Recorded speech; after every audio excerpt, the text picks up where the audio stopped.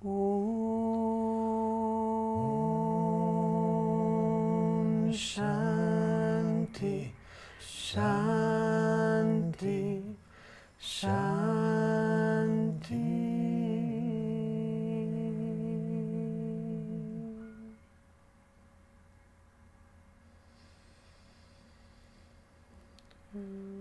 Thank you.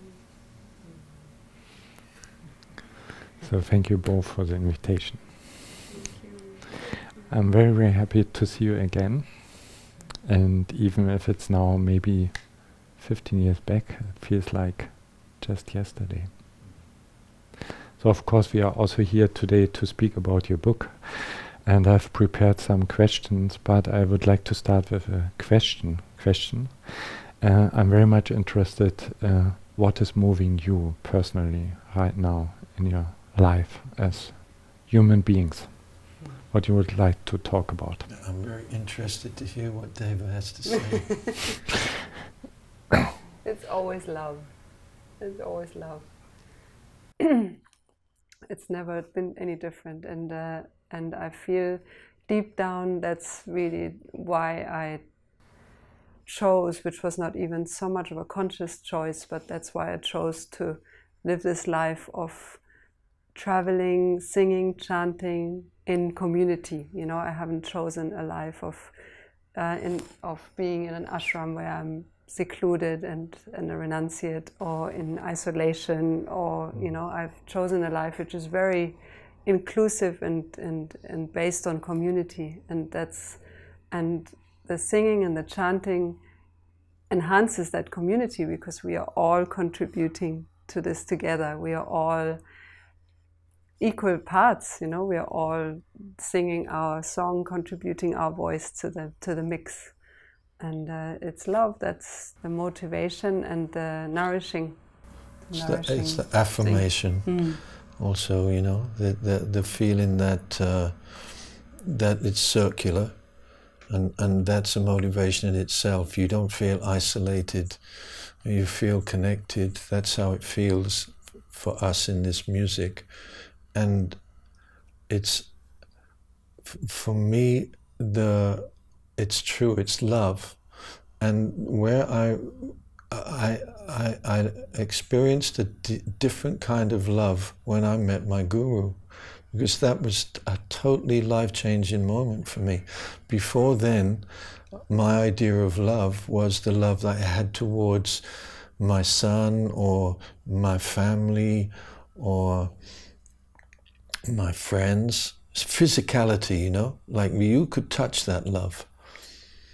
But to love somebody that you never touched, and to be moved and inspired to a point where you feel a depth of love that was so profound that it changed your life. And so that's where the music was born. It was born from a deep acceptance of myself, and I know Deva feels the same, and that's where the music and the mantras have to be accessed from that point. You can't perform, if you perform anything in that way, then it destroys the love in a way. So, love, good. No, I'm happy to hear that. It makes me happy. So what is love? What is love? Yeah. It's inescapable. There's no outside of love. Everything for me is encapsulated in what we call love, L-O-V-E. It's a state that we all actually live in while we're in the human body. That's how I see it. And we express it in different ways. Even through violence and aggression, it's still a weird, twisted expression of passion and longing for connection, to love, to reality. What do you say? Yeah, love is connection. I feel. Because when we feel connected, we are basically happy.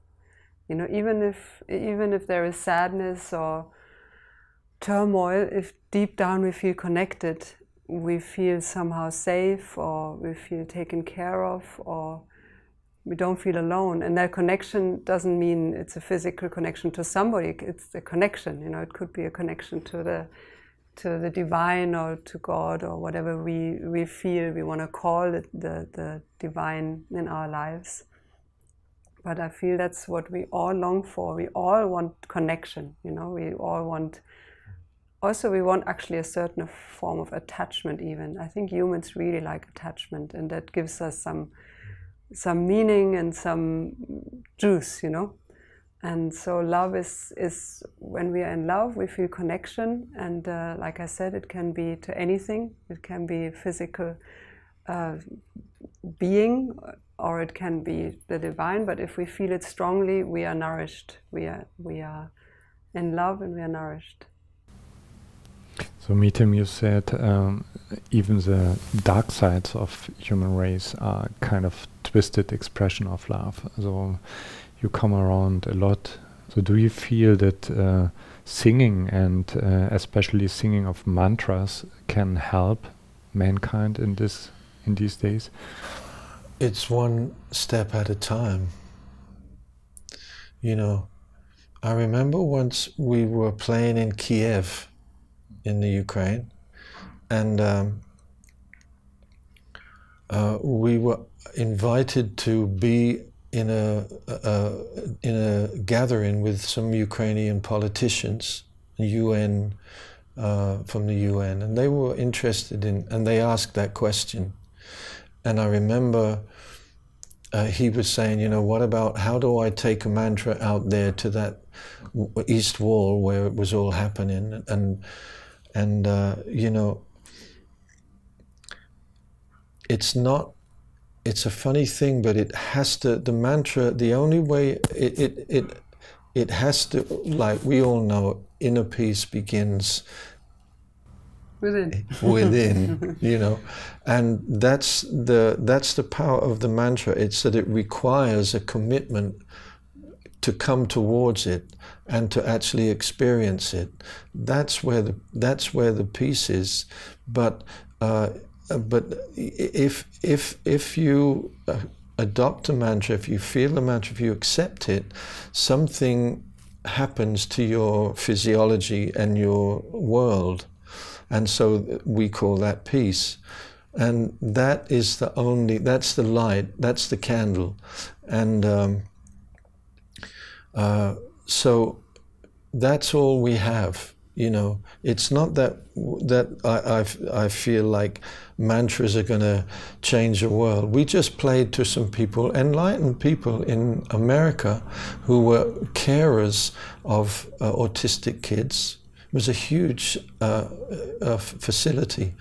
And even those people, they didn't know about mantras, the carers. They were a bit like, you know, they're American, and they were like, what's this? You know, they were more Christian kind of thing. So you know, it's not that, and by the end of the evening, we'd all moved into a different place. We'd all moved, you could feel it. And the people came and said, wow, you know, I needed something like this. I'd never experienced something like this. And I knew, I felt it, but I didn't know where to go for it. And that's how the mantras can move through the world. And that's why, whether we're in Bill de Frau or wherever, it doesn't make any difference to us. It's just a case of the mantras requiring to be felt at this time. They're an energy, they're spirits, they're not just dead things, you know. So they through us, they can be maybe held or heard by other people, and that's our job. That's our feeling. That's how we see ourselves, as messengers. And also, it's the mantras and meditation. Basically, that's the way I see it. Is that the reason why we meditate and why we sing mantras is to get in touch with our essential nature, which is obviously non-physical. And I often feel the mantras are a shortcut to that silence, where we experience ourselves as a vast silence, as a non-physical being. And then, of course, the idea of death is not quite as scary when you realize you're not the body anyway. And so in that way, I think it makes us more, obviously, much more settled within and much more fearless, and then obviously also more peaceful. And then, of course, the world changes when more and more of us feel peaceful. But it's that fear that's such a human condition that's so strong in most of us. I mean, I know it's in me also. And when we can realize more and more of our eternal nature and be more and more at peace with death, then the world would change a lot. Yeah, because that's what's driving. No, the world is fear. That's what makes the world go around exactly the way it does. Mm. So, if somebody doesn't know anything about mantras, probably thinks, "Oh, it's coming from India. It has something to do with strange gods." Do I have to be religious to sing a mantra? Or maybe is it even a problem when I'm a Christian, to sing a mantra in Sanskrit? That's the beautiful thing about mantras, that they are medicine. They are like medicine in sound. And just like when you take aspirin, you don't have to believe in aspirin. You don't have to be a doctor to know what's inside it and why it works. You don't have to understand all that. You just take it and it works. And it's the same with the mantras. These are very ancient sounds that have been received by extremely sensitive beings who devoted their whole lives to meditation. And they've received these sounds that then they translated into a human way of repeating them, of making them with what we have, with our tool of the body. That was the scientific part. That's the scientific part. And then now we can use these sounds. And of course, then humans come in and they like to make concepts out of it, and they like to make a religion out of it. And also, the gods are such a beautiful and playful and human way to get closer to the mantras, because when we see, the removal of obstacles. Ganesh, he's an elephant, he has a big belly, and he has one tusk, is only half, and all these little details. And eye makeup, just for the humor also. It's also important. And then something deep within recognizes that it's like an archetype, it's a kind of a playful, childlike, very direct way of experiencing the nature and the essence and the quality of Ganesh. And of course we can get hung up on it and say, "Oh God, I don't want to believe in an elephant god. How stupid is that?" Yeah. And I have been there, I felt like that.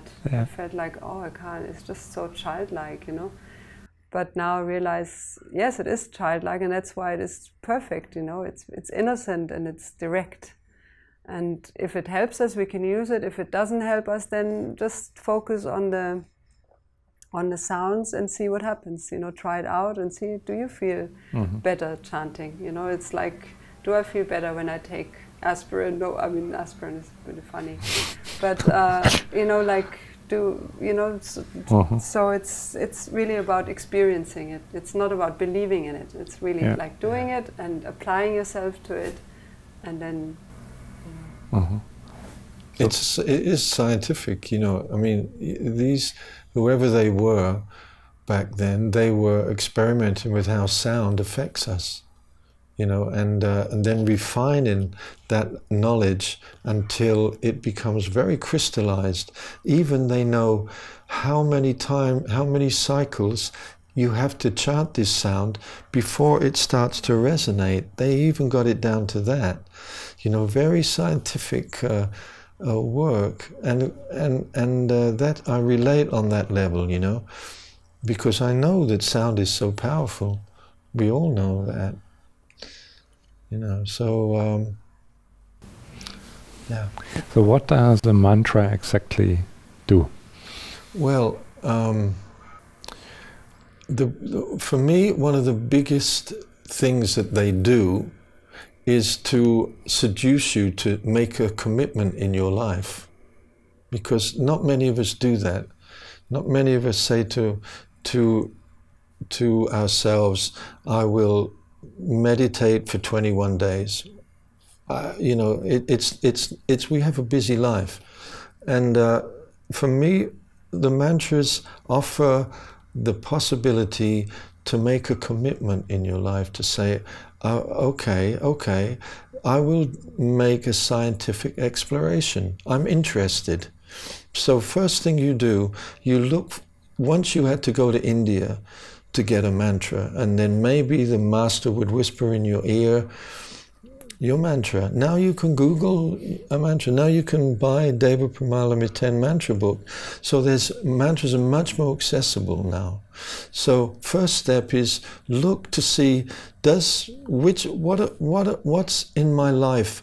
You know, do I want more? Am I too tense? Do I need some sense of inner peace? There's a mantra for that. Is it that I'm fed up with always having to push in my life? I would like to have a clear run. There's a mantra for that.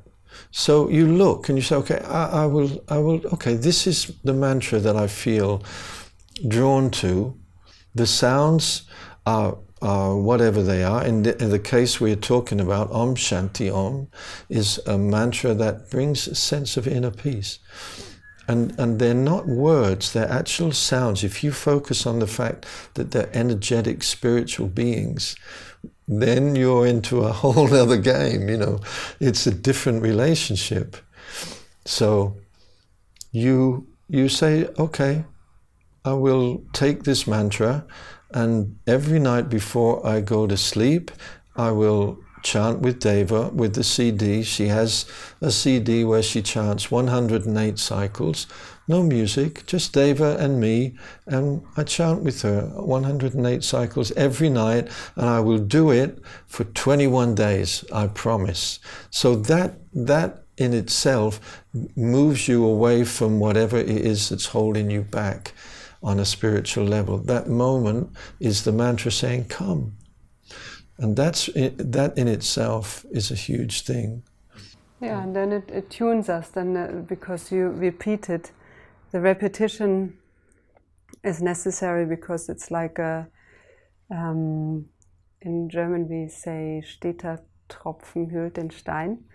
You know, it's like the waves wash up on the shore and the pebbles get more and more smooth. So it's a constant tuning of your inner world, and we are made up of frequency, and we're made up of water, and we're made up of all these things that are very susceptible to sound.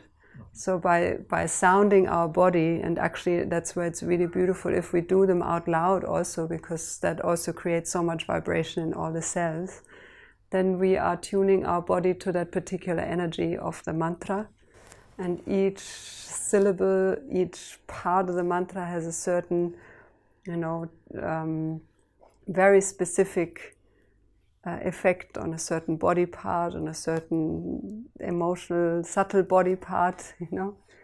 And personally, I don't feel those subtle things, you know. I'm not that kind of sensitive person.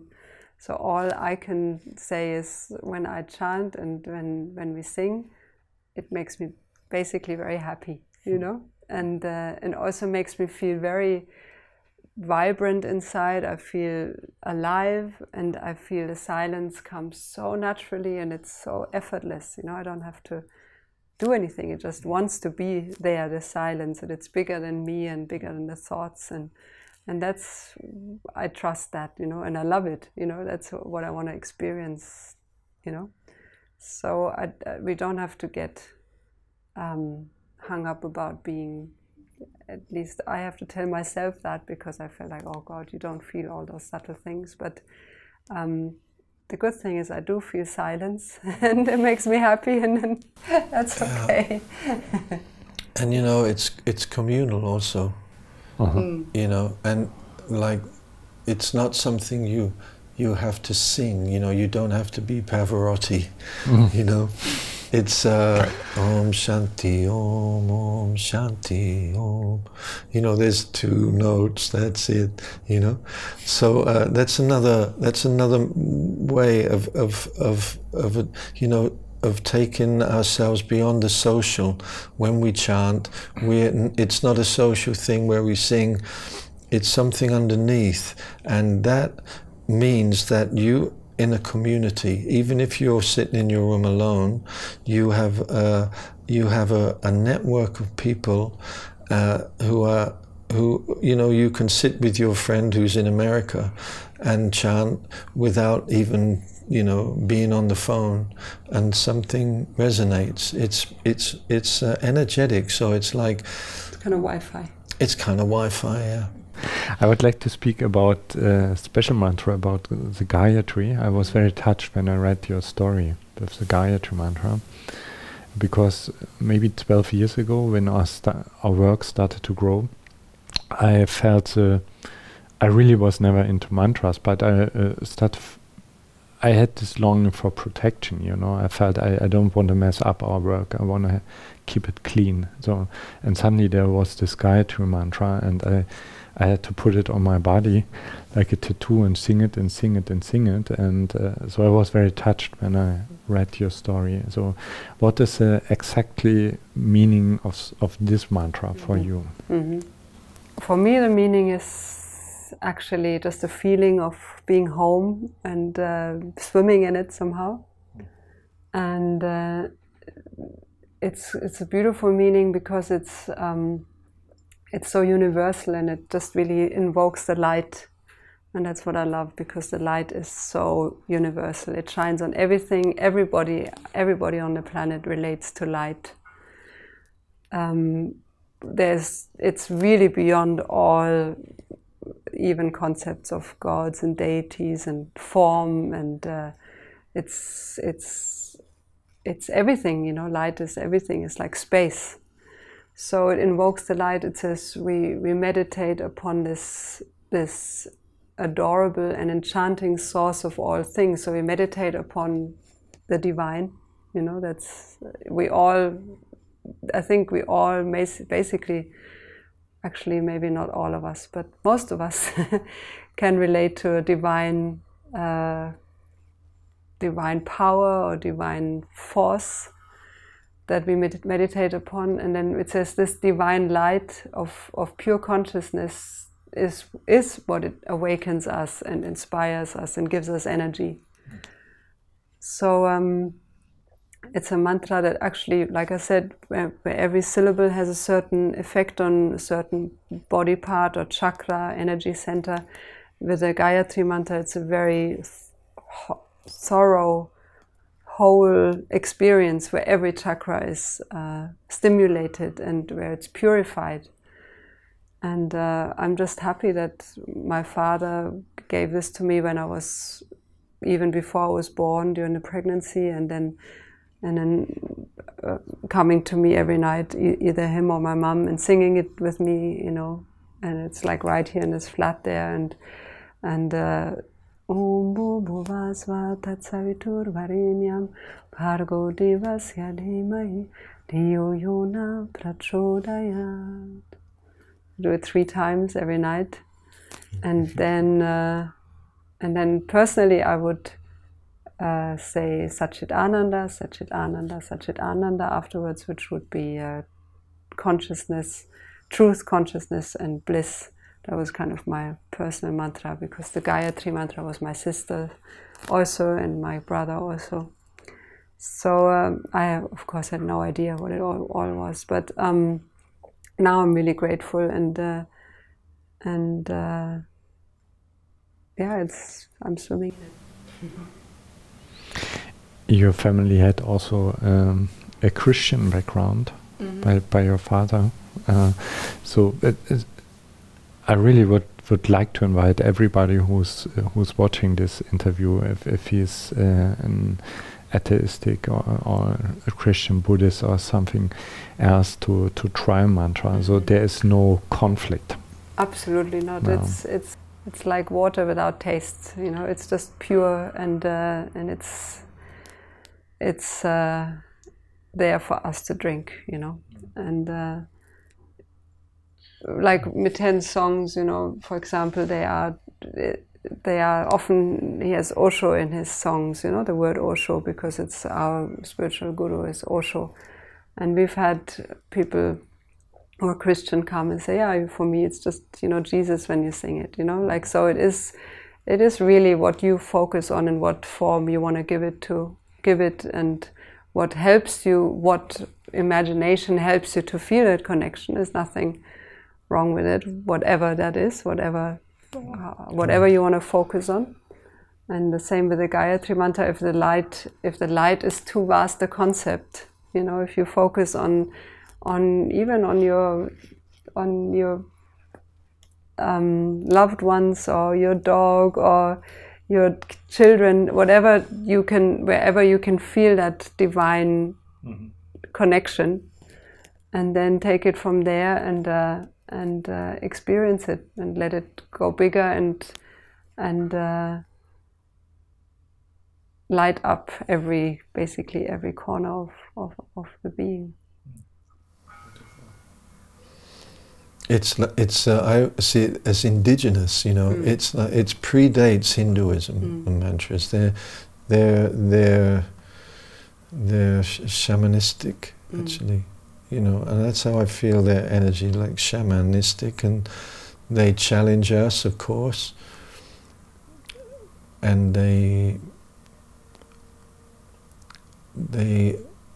encourage us to step a little closer to ourselves, a little further out of our comfort zone, meaning a little closer to who we really are, and the Gayatri is obviously the most powerful. Deva's father used to walk around the walls of Nuremberg at 2 a.m. in the morning, chanting his mantra. 2 a.m. Yeah, wasn't it 2 a.m.? For how long? 4 hours. 4 hours every day. You know, what kind of energy he was giving back to, we were talking about Nuremberg earlier, by doing this is incredible. And giving his daughter the Gayatri mantra so that she could go out into the world. I mean, I'm sure he didn't think of it in those terms, but on a cosmic level, that he gave his daughter this peace, this gift of light, that she was destined to go out into the world and actually heal people because of what he saw in his own young life, you know. So it's an amazing story for me to come in on and be in Nuremberg and with Deva's family. It's amazing. Really Especially amazing. in Nuremberg. I guess so, yeah. There is a power spot, you know, it's definitely something. Yeah. I would like to speak about the difference between singing mantras and bringing through mantras into the room. I have to admit, when I was invited to your first concert, I thought, oh, it will be boring. You know, you know, I'm more like a movie guy, and I thought, okay, 1 or 2 hours just sitting, singing mantras, it will be so boring, you know. And then after 10 minutes, I was just in the field, you know, and I'm always interested because I teach performance on the stage, even if you cannot teach it really.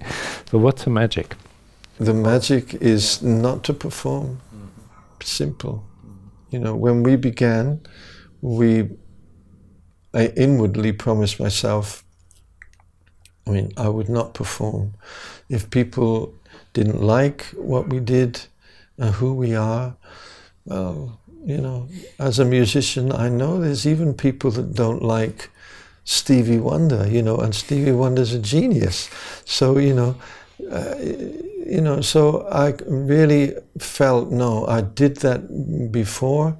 When I was in the music business, I performed. This is going to be real and true. Deva didn't even need to have that thought, because she'd never sung in any place other than in an ashram, you know, publicly.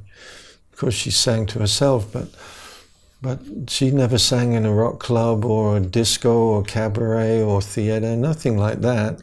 So she only knew the power of silence that can arise through music. We knew that, we learned that in the ashram. That's what touched you. It's the silence that's in there. There's no push. It's just an open invitation, and that's what we were gifted. That's why we're so grateful to our teacher, our great spiritual guru, because he gave us access to that understanding, you know, that space. And it's intense, it's scary. You're going into a realm where your every note and everything you're doing is for the moment and then gone. You know, it's really a momentary experience. So there's no thought of, oh, is this good? Is this not good? Do people like it? Do people not like it? What's the chord he's playing? You know, all the things you go through as musicians performing. There's none of that. And the mantras gave us that gift, just to be with friends like this, like with you guys, and just to play, and then let's see what happens. Because every night is different for us. That's another part of the magic. Huh? Every night is different, because every night it's different voices. We have another element to our music, and that is the people who come. And every night they sing in their own way, and they chant in their own way. And remember, we're all chanting in a language we don't understand. So it's not us singing in Italian or Spanish or Portuguese or German or something, or it's not, it's a communal event, and we complete a circle, a cosmic circle, when we come onto the stage with the musicians, and then the circle is complete, and then there's nobody looking at anybody else. That's how I feel the music and the way we play, and I think it's the same for you. You never have to deal with expectations like, oh, yesterday it was so great, let's... Never. If people don't like it, then just leave. It's okay. I don't want to fulfill anybody's expectations. That's what I used to do as a musician. I tried to fulfill people's expectations, man. That's not a good place to be, you know.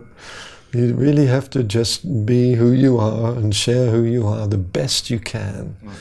The best you can in every detail. You give God everything you have, you know, and then whatever happens with that is good. If Deva and I are in a plane crash tomorrow, if we had that in, it's funny that it's 9/11 today, because when it happened, we were booked to go to Japan right after our first visit to Japan, and people were saying, you must not go, you must not go. And we said to each other, look, if we die going to share mantras, you know, so that's the level in which we connect. So it's all good, no expectations, no hope, no belief, no dreams that brought me no relief. Yes, so we go on. So you have no plan on the stage? No, we have an energetic vision that we don't speak about, but I know, especially Deva and I, but the musicians who like Manoj understands exactly what this is. I never had to tell Manoj anything, never, and that's really unusual when you bring other musicians in. The first time we met Manoj, he came to a recording session, and he didn't know the piece, and we gave him a microphone, but it had already been recorded, and we just wanted him to play a little part. We didn't know him, and We gave him the track, he put his headphones on and he played from the beginning all the way through, and I never changed one note. The first time he'd ever heard us, he'd never heard it before. You know, so... maybe we should say, I don't know if everybody knows Manoj, that he's our Nepali flute maestro that we are so blessed and lucky to share our life with. Show the picture. And he has come into our lives. We travel with him wherever we go with the music, and it's just such a blessing to. There he is. Can you see it? He's such an amazing being. So the program is loose. We usually start with, we all know, at least when we go on stage, we all know the first piece, but that could change when we get on the stage. It's happened before. But usually the first 2 or 3, we say, okay, this is the launch. Then we go into outer space, and then we see what happens. So this is also very much a play between both of you. So it's about making love. Yeah. It's tantric. It's really tantric. It's like making love. It's just an energetic, non-verbal flow. I think that's what is so healthy for us as a couple, to be in that flow, and not sexually. Of course, that's another thing, but the actual making love feeling and is there also in the music. That's why also we say you don't have to clap. You know, it feels like we just made love, and you clap after making love. It doesn't really almost quite hurting. Yes. Yeah. Just different. Yeah. So I'm sure people want to know.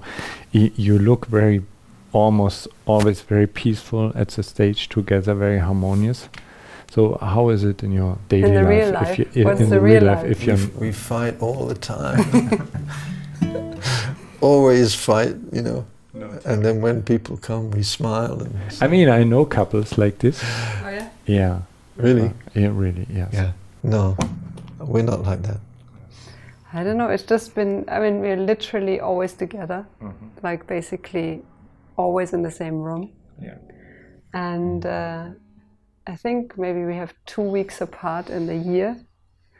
And it's just always easy. I mean, we just, you know, we have sometimes disagreement which lasts for 5 minutes or something, but it's literally 5 minutes. Wow. It's like, and we're passionate beings, you know, but it doesn't manifest in fights like that. And there's no explanation. It just is like that. It was always like that from the beginning. Yeah. And we can't say, oh, just do like that, and then this happens. Or we did this and we did that. We never worked on anything. We never did a couple session it's just luck. It's just pure luck. I think it was more than just luck. I don't know. I think destiny is involved. Yeah, but that's luck. Destiny? Maybe. But I never expected it to last. That's definitely, because growing up with my parents who separated when I was 10 or 11, seeing so many couples around me splitting up, being with Osho who never emphasized that you should be with somebody forever. It was never like the goal, you know. He said it's beautiful if it happens, but you know, the flower is also real and true if it lasts for a day. You know, if it blooms for a day, it's a beautiful rose and a beautiful experience. And so I never put this concept on love that it only is real if it lasts for a long time. Which I think also relaxed the situation a little bit. You know, like, because I don't have that, you know, of course I really wanted to find a partner when I was 17, 18. I was really longing for a boyfriend, and I was longing for somebody I could travel with and that I could work with. I thought these would be good things because then I could be with him all the time. And exactly like this it happened. I didn't specify the age, but what to do. to be very careful what you wish for. But the age really helped. It helped me because I was like 43 at the time. And you know, it was younger than I'm now, which is also funny. Yeah, and Deva was just out of her teens. She was 20. And so me looking at this young woman in an ashram in India, you know, especially in an ashram in India that was so focused on tantric experiment. Osho was very into moving sexual energy up to transform sexual energy. So there was an environment that was absolutely conducive and supportive to me to say, wow, at last I found this a young being that I obviously cannot put a wall around. There's no way you would want to put a wall around anybody there. So it gave me the chance to live a deeper connection with a woman. And it gave me at last, after all the 43 years, an opportunity for me not to feel jealous, to actually be more expansive than jealousy. That was so good feeling. To watch her go with another guy, if she wanted to go with another guy, and just feel, oh, wow, this is not what I've felt before, you know. I feel big and I feel loving. I want the best for her. And I was in a place where I could live that. And so it was just a great gift that she gave me. And for me, I became friends, really deep friendship, where, you know, to have a friend as a sexual partner is, as you know, is just the best, you know. So that's what we moved into. We moved into this. We had the chance because Osho, like Deva said, the flower could just bloom for one day. Let's be real, you know, let's keep it real. If I want to be with someone else, whatever, let's just see what happens. Let's not say, this is how it's done. You know, we know what a relationship is. This is what a relationship, it's been going through the ages forever. This is what my parents said. This is what my grandparents said. This is what it is. This is what my friends have, you know. And we say, okay, look, and Osho's like, well, look, what about you look at it in a different way? What about you look at it in a different way and experiment? You know, you know, it's not, you're not in Berlin, you're in an ashram in India where everybody is moving with this respect for each other and understanding that we're all misfits. We're all souls looking and searching and feeling where connection is, how do I grow? And so the master is the spirit that says, come, a little more. And then you get to a place and you feel like, wow, this is amazing. And then he says, come a little more. And then you know, and that's the journey with the master. It's like seduction in a way. And it's only calling you into your own self. That's the strange and funny, beautiful thing about it. The closer you move towards the master, the closer you're moving to your inner master. So being with the master is a fantastic, for me, it opened everything for me. And that's why I say destiny, because why did I come to Osho in such a place where I didn't want to play music? I was a musician. No more music. And then eventually music comes back to me like he gives it to me. Now you can play music clean. There was a moment when I picked up a guitar again. And then this young girl later, much later, you know, who had been given mantras by her father and could sing with me. And it was never a career move. We weren't looking to make any money chanting mantras, you know. It's not the way things go, you know. But it just kept on growing, and we don't know, you know. It reminds me of that, you know, we just don't know how big it's going to get. It reminds me of a great joke. No, No, it's fine. You don't need to. You don't need to keep. It's a really funny joke. I have to tell him. What was the first thing Adam said to Eve? He said, "Stand back. I don't know how big this thing is going to get." And it's a bit like that with the music, and it's like, we don't know. It's just opening, you know, and we don't know. But we know that we are sitting here with you and there's interest because the world needs something. The world needs something quick and very, very sure, you know. And this is just our tiny little way of sharing with the world. We just do it as best we can, and that's where the beauty is, and that's where the redemption is, and that's where the affirmation is for each other. And that's much bigger than our fights, which we really very rarely have. A fight, I think the last time we had a fight I can remember was in Australia when we were rehearsing about 6 years ago, when you screamed into the microphone, do you remember, and scared my nose? I think that was the last time we had a really good fight. In front of people? No. We were rehearsing. Yeah. So you since then you just live in the flow, or you don't have plans, no vision at all? I mean, of course we have plans because we have bookings and we have concerts. So basically we just always book a year in advance because you have to, and it feels good. So we kind of know now what we like to do next year. And so far it's always been good. When we've done it, it felt good. We didn't feel like, oh God, what were we thinking? It's like we like I said to Andrea, we know what a good flow is and how to book ourselves. So because some people say, oh my God, I looked at your plan and it looks so intense and all this traveling, but we know how the flow feels best.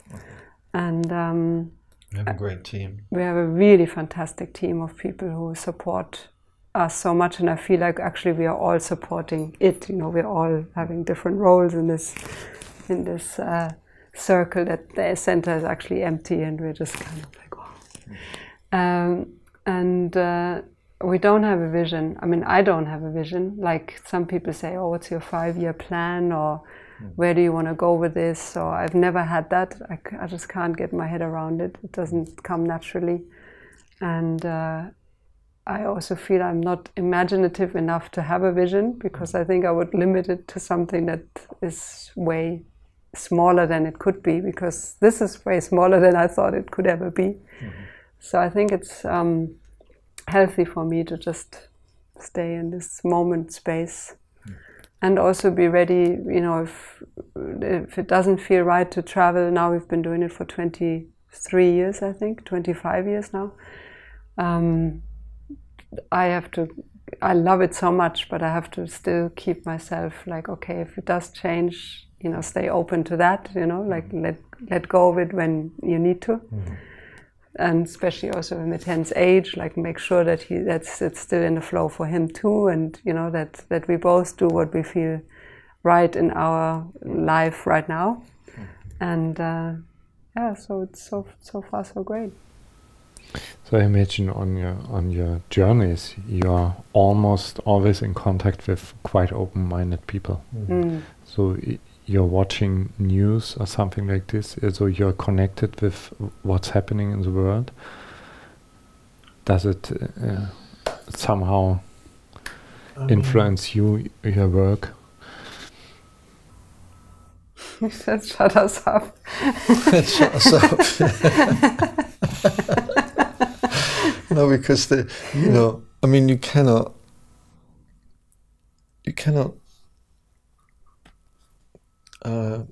dismiss what's happening in the world. You cannot dismiss the pain that people are going through, and the poor refugees everywhere, and the poor people in Africa, and everywhere there's pain and there's trouble and there's aggression and war and starvation, and it's only going to get worse, you know. So that's what we were talking about earlier. What is our place in this? Your place, my place, you know? And we just, for me, it's like we're on life is a wave. It's like a big wave that we're all little droplets, and there's no way another droplet is going to stop the wave. It's just happening. And what we can do is to make our immediate reality, circle or reality, as beautiful as possible. That's what you do. You inspire people so that they feel that just that tiny little gathering, whether it's 1,000 or 200 or whatever, it's all we have. So let's do that. Let's just make the world a better place in our immediate vicinity. So Deva and I go to Russia, we make that little crowd,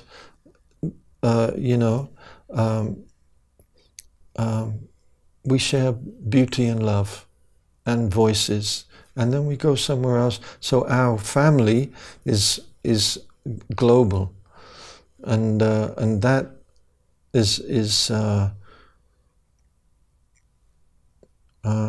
that seems to be our destiny, you know. It's like strengthening. I mean, that's what we do. We strengthen the light of this balance on this planet. And of course, I don't really read the news that much, but of course I'm definitely aware of the turmoil, and like I donate when I can to the catastrophes, and we go to places where, like a few years ago when it was so intense in Kiev, you know, people canceled their concerts, but we went anyway and did the concert, and things like that, where we can, you know, somehow bring some upliftment. Or the other day, it's very amazing when you play to those people who are just in it, you know, tenderness. Yeah. You feel like you'd be sitting in front of a couple of thousand people and you'd feel tender. You'd feel this fragility, and then the voices and the joy of being in the moment and singing. That's what it was like in Brussels, in Paris. Or when we get the opportunity, we've played in prisons, or in. Just last week we played in a kind of like a house for homeless, mentally ill people who had found shelter in this house, and these moments I feel very precious when we're invited in an intense situation like this, and then to see that we can contribute something to this, and actually often the connection is even more deep, you know, because it doesn't happen so often there, you know.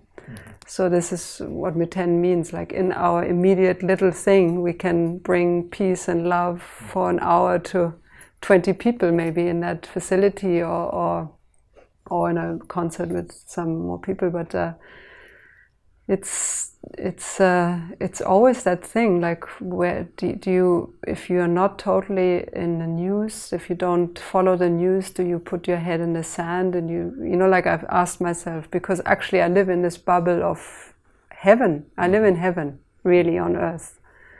I'm only connected with loving people. I have enough to eat. I can eat whatever I want. I can pretty much go wherever I want. I live in freedom. I mean, I don't actually, if I didn't read the news, I wouldn't even have noticed anything yet. You know, that basically. And it's this, you know, this line of, do I just focus on that, what I have? Do I look out there and help? And I feel I do a bit of both, actually. You know, I don't only get distraught by diving too much into things that I can't actually change. And when it comes to me and when it touches me, I do whatever I can to help, you know. So we just have to find our balance with that. I think it's one of those existential questions, you know, this dance, this balance. Mm.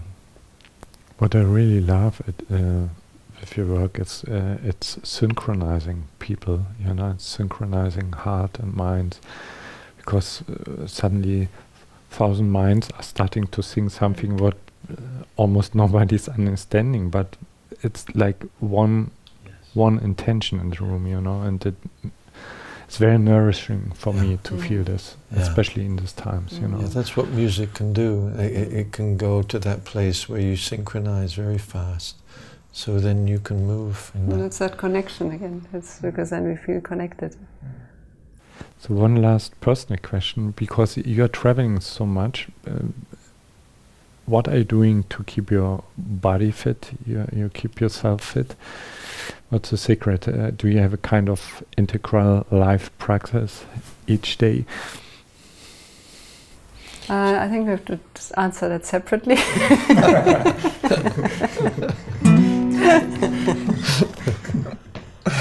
Actually, when we're on the road, when we're on tour, it's very difficult to keep any discipline.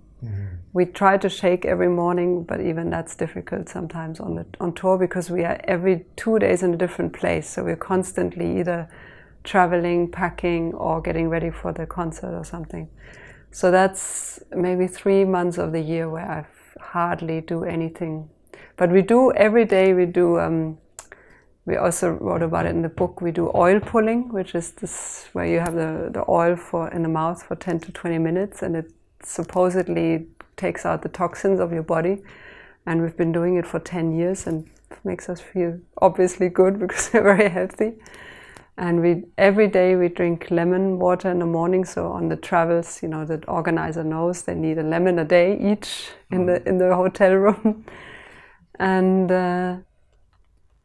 plus apple cider vinegar, which is also really good. And then when we are longer in a place, then I just like to do a kind of a mix of Pilates, more Pilates than yoga, but it's kind of a mix of Pilates and yoga. And in Australia, we actually both have a personal trainer, and we have somebody who really gets us going and sweating and stuff. That's good. That's good. Even with tennis. Yeah, no, I mean, I used to be, when I was a kid, I was really into football, and I played, you know, a lot, and I'm into keeping my body good. But I do feel like it's true, when we're in one place, like in Australia, where we stay for 4 months, it's much easier. Then we can, you know, we empty the suitcases and we're down, and that's it. And then it's easier. But it's true when we're traveling. But even the shaking, even if it's just a little shake, is also good, you know. Shaking is really great. I mean, feel like the whole world should know about shaking. Well, maybe we should say something, because shaking is it's a very good thing to do when you wake up in the morning, and there's a way to do it that helps too, and that is that you begin consciously to unlock all the places, all the joints where you tend to hold energy. So, you know, like you shake with your knees relaxed, not held, but relaxed, and your pelvic area and your shoulders, and you consciously start in your jaw. Usually, you know, if we hold energy, we hold it there. So to open the mouth and to loosen the shoulders, the neck, and to, you know, we have music, the 15 minutes to shake with that music for 15 minutes. You mean from the Kundalini? Yeah, the Kundalini is great. And then, you know, yeah, if sometimes it's possible, but it's not just about the physicality of it. There is something very refreshing about moving. We're not, because we don't have a home anywhere, we're not out on the road. We're not out on the road. We're on the road. So, you know, we're not away. from. We're not away from anywhere. So in that way, you get to a point where you realize you have a choice to feel homeless or to feel at home wherever you are. You know, and I think that's the feeling. It's like being a global citizen. That's what we are. We're all over for 25 years now. So we haven't looked back in that time. So I think that's really, it's not for everybody, but it suits us, and I think that's part of why we, like Dave was saying, we only do what we want to do. We like to move. We like to be in different hotels, I guess, and we like to wake up in a different town. And I like to wake up and not know where I am. Like that for a moment. It's really nice. Yeah. And things like that. And it just keeps everything, you know, it's good to keep that kind of looseness in your life, I think, because it gives juice to the whole thing, and you know, it in our case, it keeps us playful. It keeps seriousness at bay. We don't, you know, we're not so serious, because you can get serious. And then when you get locked into seriousness, you're in an addiction, you know, it's hard to get out. So seriousness is not a good idea. Sincerity is a much better way of looking at it. And we live there somehow. And I think that helps us to, because we're playing to people who come, we have a responsibility to be really real. That's what we're all together. Nobody's coming to see a performance. It might look like that to some people. We like to make sure that the stage looks beautiful, and you know, and the music is good, the sound is good. We have very good technicians, so that the lighting is beautiful and the sound is beautiful and stage looks beautiful, and that's our responsibility, and all that helps us with the traveling so far. I think if we get to, you know, we will respond to, like David said, you know, I am getting to a point where, you know, will be asking myself, can I keep doing it? You know, but right now, when I compare the staying in one place or being on the road and doing some good in the world, then I think that I should just do what I can do to if this is doing some good in the world for me to travel, then that's so be it, you know. And that David loves to do it. That was another, you know, that we didn't plan that either. She just loves to travel like me. Not attached. Last question. If God would visit you this night, she, he, it, and would say, you have one wish for free, for granted. I'll just be silent. Hung my hat on a wishing tree. I asked for one wish. I could have had three, but I only asked for what I needed. I could have asked for money, riches and wealth, but all I really wanted was to find myself. As unaccustomed as I was to seeking, and my heart whispered inside, and the moon rose and the angels sighed, and they said, here comes your second chance. You'd better believe it. Open up and receive it. Here comes your second chance. Take a deep breath. This is your second chance. That's the answer to your question, I think. Thank you very much. Thank you very much, Veit. Nice to meet you, man. Thank you for coming. Really nice to hang with you. So good.